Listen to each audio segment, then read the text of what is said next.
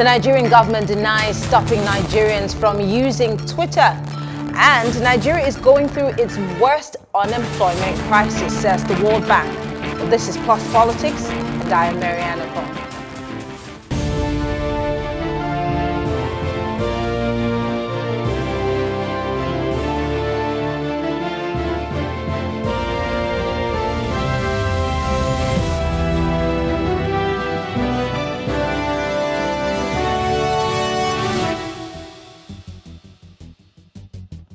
The Nigerian government has denied stopping people from using Twitter in the country, despite announcing the suspension of the operations of the social media platform in Nigeria.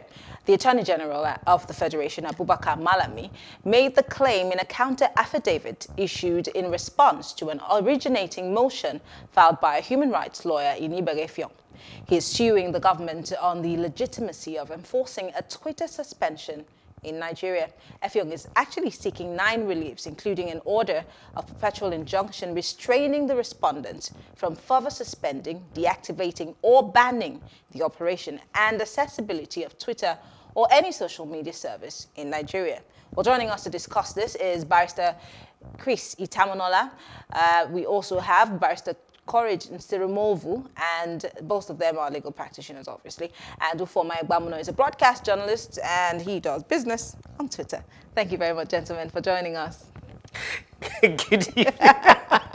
Of course, we all use social media. Oh, well. And that's where the conversation is coming from. But I'll start with you, Barrister Itamunola. The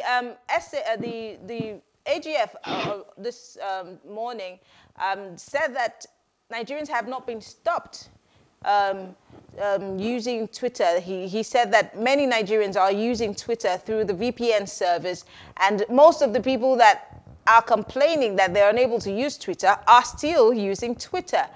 But this suit against the federal government, of course, with Malami as one of the people who have been called in the suit.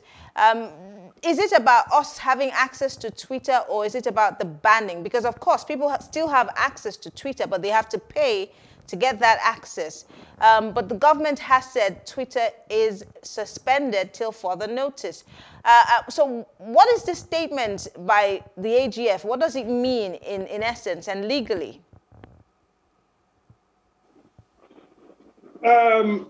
First and foremost, good evening to you and also to our worthy listeners. Now, a law, an offense is an offense because the law says that it is an offense.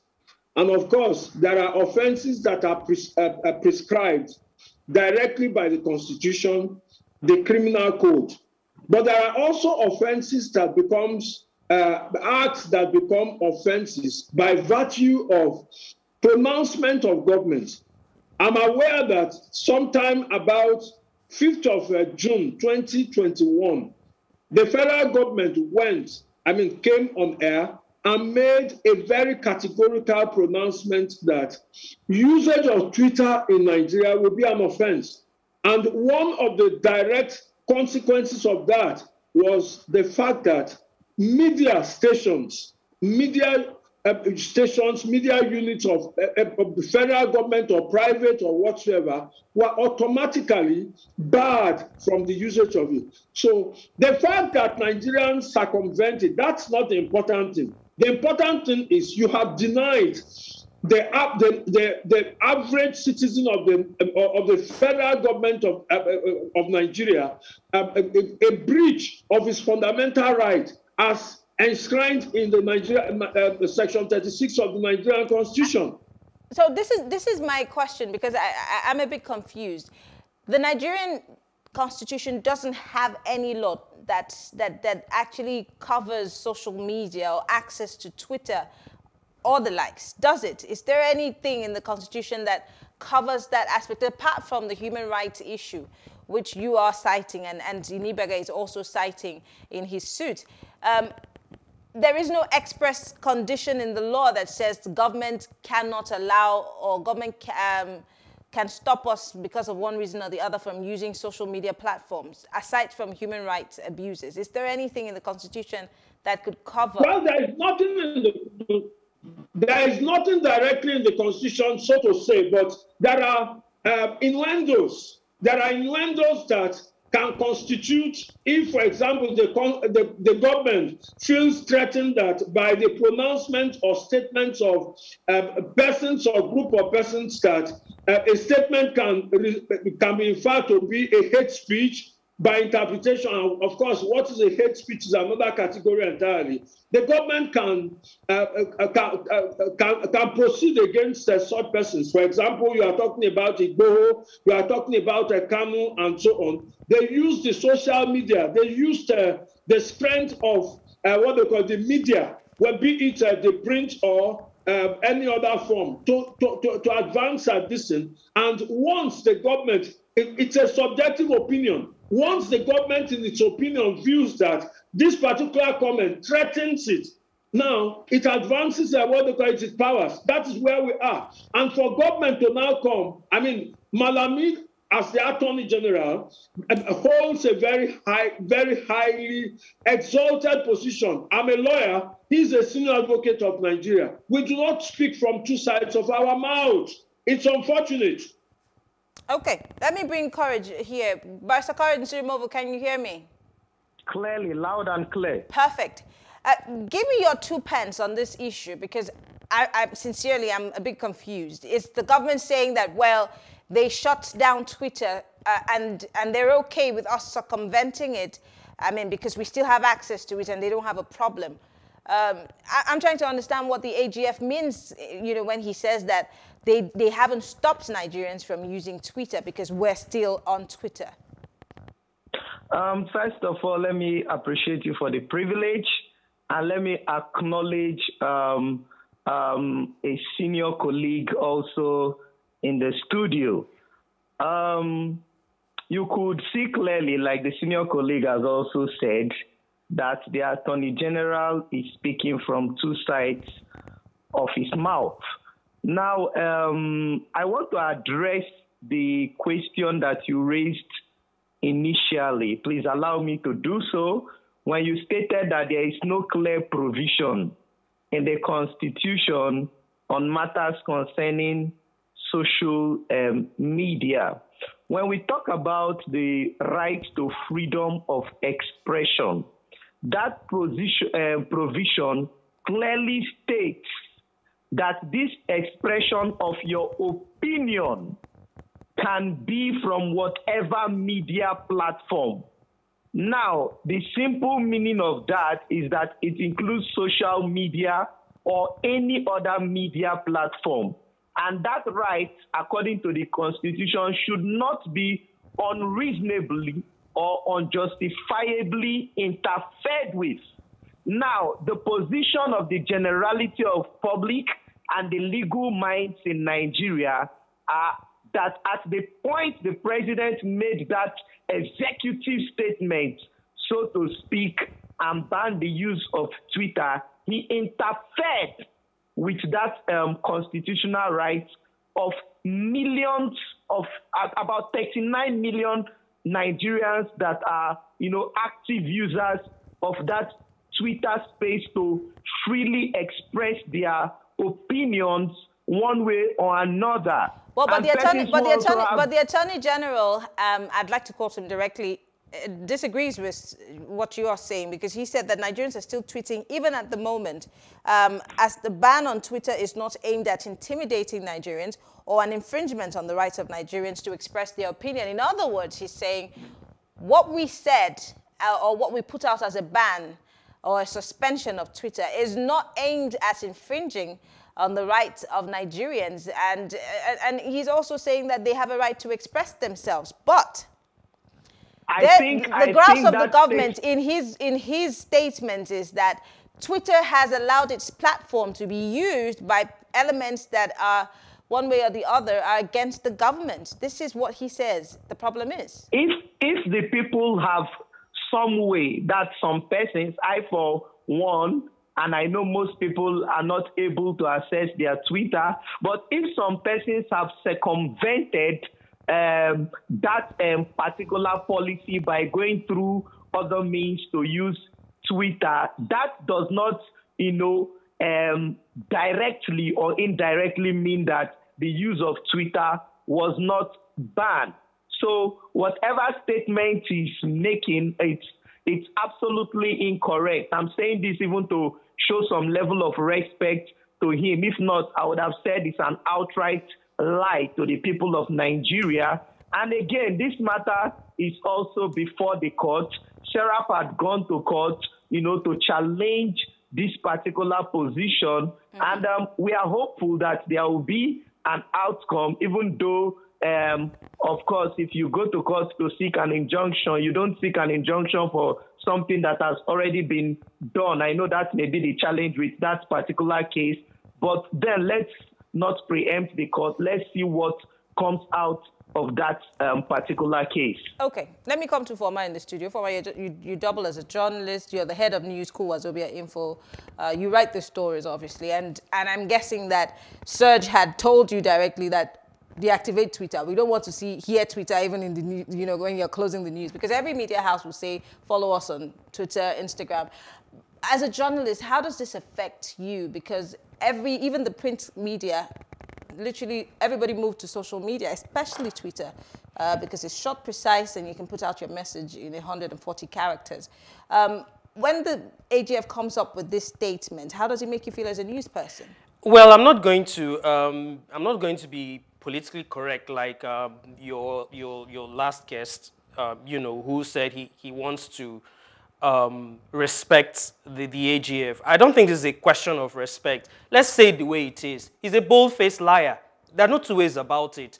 As soon as that pronouncement was made on June the 4th, the next day, it was a Friday, like today, the next day by Saturday morning, the internet providers in the country, all of them, blocked access to Twitter.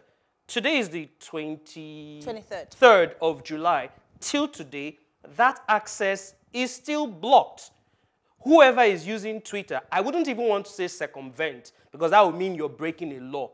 There's actually no law stopping people from using Twitter. The government pronouncement is even, maybe I'm not a lawyer, but I know that, like the lawyers have said, there's freedom of expression. You can express yourself in whatever means, including social media. So anybody who is telling me not to express myself through Twitter, is actually infringing on my rights. So the people who are actually using Twitter as it is right now are using Twitter through other means, because the right means to do that via the internet providers have been blocked. So I honestly, I saw that story this morning. Well, I could understand, because unfortunately, this is the government that came into power through a lot of disinformation, misinformation. So it's not a surprise. They've told lots of lies. Really? Yeah, they have. They have? Yeah, they have told lots of lies, or they've twisted. Could it be propaganda, you mean? Well, maybe you could add that. But see, the truth of the matter is that on one hand, the government has a good reason to want to do what they want to do. What is this good reason? Because Nigerians are still trying to understand what the good reason is. The good reason is that I do not see, I don't know. Maybe I'm using a wrong term. Maybe it's not, maybe not good reason is really doesn't portray what I'm trying to say. My point is that social media has also been abused. Let's call it spade a spade. There's been lots of... Everything is abused. There's been lots of lies told on social media, including those of us who are even journalists. Stories have been twisted, propaganda machine. So yes, I can understand the government's concern when it comes to dealing, but Nigeria already has laws that deal with these issues. I'm interested in the twisted stories and all of that. I know that WhatsApp and Facebook are the most terrible platforms in terms of propaganda. We see all sorts. Twitter even has some verifications. They do some work in terms of, verifying news if it's true or false. But when the government tries to make it look like it's because Twitter is the playing ground for propaganda, I'm worried. But if government had been concerned about Twitter, Why did it wait until the president's tweet was taken down for them to act? Because people are still asking, is Mr. President really sure? Is the federal government really sure that it's not about the tweets that was deactivated? The fact that they feel insulted that the president of the country, the highest populated country, was taken down, or that it is just that Twitter has become a publisher of fake stories? So here's the honest truth. The honest truth is that these issues did not start today. It goes all the way back to 2020, the NSAS protest. If we want to call a spade a spade. Now, as a result of how Twitter is, a lot of the protests started with social media, Twitter especially, and then the CEO Dorsey actually actively participated in the sense that he used the platform to actually help not the organizer, some of the persons who were part of that protest, to get funds. Now, as far as the government was concerned, that was a problem. It was a problem because the government itself failed to understand what exactly the NSAS protest was for. You remember the president, in his last media interview, did talk about the fact that people wanted to overthrow him.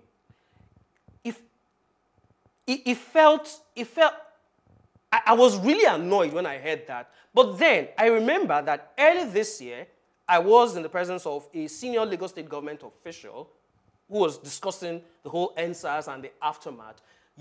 Marianne, I can't say right here publicly some of the things I heard. Like, it felt like my mouth was open. I'm like, really? So there's a disconnect. The people in government really did not understand what the whole protest was. Yes, a lot of people took advantage of it. Well, the protest did start as a protest against a rogue police organization, but it did metamorphose into accountability, good governance. Good governance and all of that. But what is wrong in Nigerians asking for accountability? If there was any, would we have been asking? So the problem I'm trying to explain to you now is that from the government angle, from people in government, they did not see that protest as asking for accountability.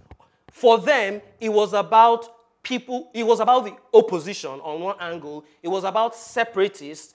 In fact, they even roped IPOB into it. No jokes, And so, if the president himself can openly tell you that NSAS protest was about trying to overthrow him, that's why in their statement banning Twitter, they said Twitter was threatening the corporate existence of Nigeria. So it goes all the way back to that issue.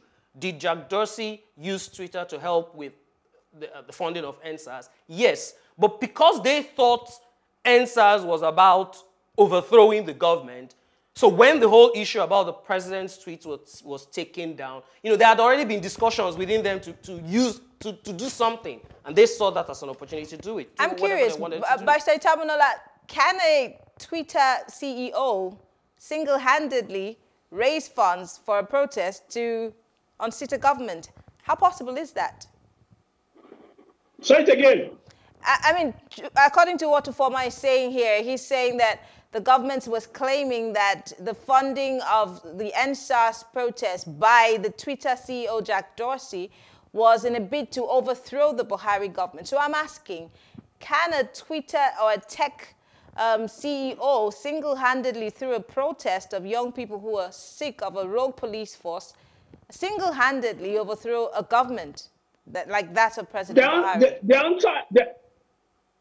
The answer is no. The answer is no. And what is important is, of course, rather than to focus on that particular source, I thought that the government will focus on itself and cleanse itself and ask itself a number of questions. Why are we where we are? Why is the government being threatened? The government in 2014 used this same medium, both Twitter and other forms of social media avenues, to advance itself into governance. And one of the futures of a democracy is liberty to be able to express yourself, of course, within the context of its limits, so that the CEO are being accused and you will have various ways of checkmating what they call security challenges. What the government should be looking at in this particular instance is not gagging the citizenry. What it should be doing, I mean, as at now, in terms of the economy, over 500 naira to the dollar, insecurity in every part of the country, that should be the challenge of the government. The average Nigerian cannot eat, does not have food, no job whatsoever. That should be those are the promises they promise. And the president of the Federal Republic of Nigeria, with all due respect to him, should undertake steps to fulfilling this and not stopping. So if once, you see, as a lawyer, I need to let you know this. Once there is a threat that your rights are going to be violated, that right in the eye of the law is assumed to have been threatened. That's why, for example, if there is a threat that the police is going to arrest you, under the fundamental rights rules, you have a right to go to court to seek protection. So the fact that the government has already given a blanket ban that against the usage of Twitter, that automatically is offensive against the rights of the citizenry. And to say that, of course, when you take a step, what the average Nigerian is going to start looking for an alternative. So the fact that you are looking for an alternative to advance your right does not mean that the right itself has not been breached. And I think this is the main point. All right, Courage, back to you. Looking at the body language of this government and the prayers of Barrister Eniberefiong, which is, I'd like to quote it directly, he's seeking 9 reliefs. He's seeking an order of perpetual injunction restraining the respondents, which is the federal government, the AGF, etc., from suspending, from deactivating, or banning the operation and accessibility of Twitter and other social media platforms. Let's not forget that in the news last week or 2 weeks ago, the government was also hinting at pushing for, the ban of WhatsApp and monitoring it. Yes, they wanted to monitor WhatsApp, and WhatsApp is a bit more personal to the user, more than Twitter. So all of these prayers, he's saying that all of these are a violation of human rights. But remember that the ECOWAS court had ruled on this matter. The federal government has not shifted grounds. What is really, is there any assurance that the government might shift grounds on this issue? Because it's been going on for weeks and weeks, and from weeks it will turn to months, and who knows, it might just be the whole year, and we might not have access to Twitter through our social media, I beg your pardon, our providers, MTN and Glo and all of them. So what do we do? Like we have come to understand, the democracy that we enjoy today was not freely given. The fact that SARS was banned was not freely given. It took an active citizenry to advocate against practices that are undemocratic, like what we have now. Let me quickly say that the people in Nigeria are very reasonable people. I would clearly say so. And when there was lockdown was a limitation and restriction of our right to freedom of movement. The question, as it were, is that whether or not it was reasonably justifiable. Was it good? Was it for the interest of the public? And that is yes, a pandemic was being prevented. Now, the question of limitation of our right to freedom of expression by the ban of Twitter, thereby interfering with our right to freedom to speak, is it reasonably justifiable? And the answer is no. However, the case in court, I have my concerns with that particular case. Maybe I've not basically looked at the prayers, but I know that in law, you cannot go seeking for an injunction for what has already been done. So that's a challenge with that particular case. Now, but many of your colleagues, many of your colleagues have argued that there's no legality to the suspension in the first instance. So, can you really say it's enforced? I mean, yes, telecommunication providers have adhered to it, but does it still mean that you cannot get an injunction for it if we are, legally speaking, looking at it as something that is illegal in the first instance? I think basically you can go to court to, ask the court to interpret and, of course, get that particular, either order, ban, or executive order.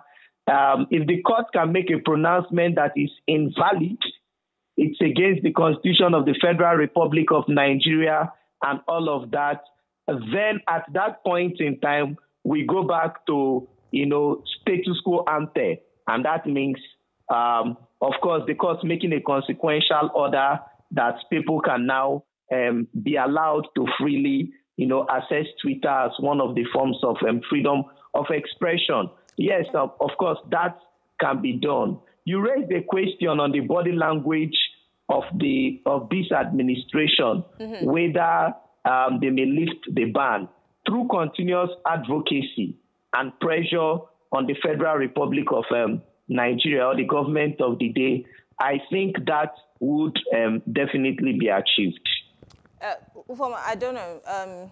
Do you see Nigerians putting pressure anymore? Because like we have been saying, a lot of people have looked for other means of accessing Twitter, and it's become normal right now. They've forgotten about it. So really, do we see that pressure being mounted anytime soon? And just the same question I asked, the body language of the president, we know how the president is. He never really shifts ground on anything. Do we see that happening, or will we see Twitter unbanned, for the want of a better word, just close to the elections, for the benefit of our politicians? Unfortunately, I don't think so. Here's me, and I said it on the day, the ban was made, that even if the Supreme Court rules against the president, I do not... Are you saying that our president is disobedient to court orders? Well, he told a gathering of lawyers early in his administration that he can as well suspend the human rights of any individual if it goes against he talked about security and state of the nation being superseding the rule of law. And unfortunately, lawyers were cheering him back then. Today, we're seeing, the repercussions. Someone will ask, why are we all going on and on and on about Twitter? Well, according to NetBlocks, that tracks internet governance, Nigeria loses on a daily basis, $6 million to this ban. Wow. That's over 2 billion naira. Let's even not go far. Let me come down to the basics.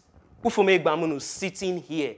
As soon as that ban was done, a week later, I lost a deal on Twitter worth over 1 million naira. That's me, who doesn't get that much business done on Twitter. Imagine the people whose livelihoods depend on social media. So yes, the reason we're talking about this is because of the economic repercussions, that it has. Unfortunately, because the government is hell-bent on gagging not just social media, but media in a whole. You can see the number of bills being introduced in the House of Assembly. That's a story for another day. Like I said, even if the Supreme Court rules against this order, I hope I'm wrong, but I honestly do not believe that President Buhari will change this. You don't believe that with the elections coming, because 2022 is, of course, going to be the campaign long year.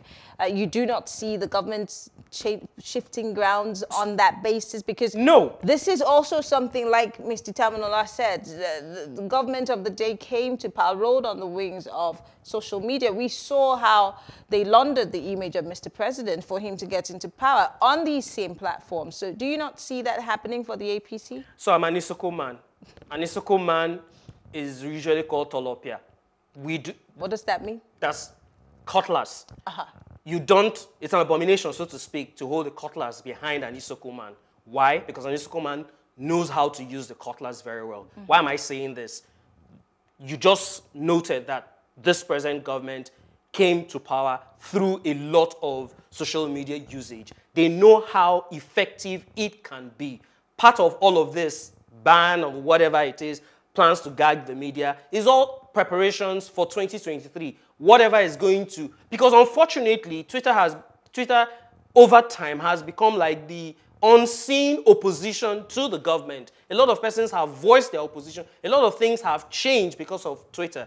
They know how powerful a tool social media is. Yes, social media has these issues. Time will not allow us to get into all of that. I'm not going to deny that fact. Yes, Twitter itself has double standards. I'm not going to deny all of that. But using that as an excuse to stop, you know, every other person, I do not see them changing it, because one way or the other, it will have adverse effects on their plans to, of course, retain power in 2023. Well, we'll keep our fingers crossed on this particular one and see how it continues to develop. Special thanks to Barrister Itamunola and Barrister Nsirimovu. Thank you very much, gentlemen, for being here, and for Egbamuno, thank you so much for being part of the conversation. Thank you. Great.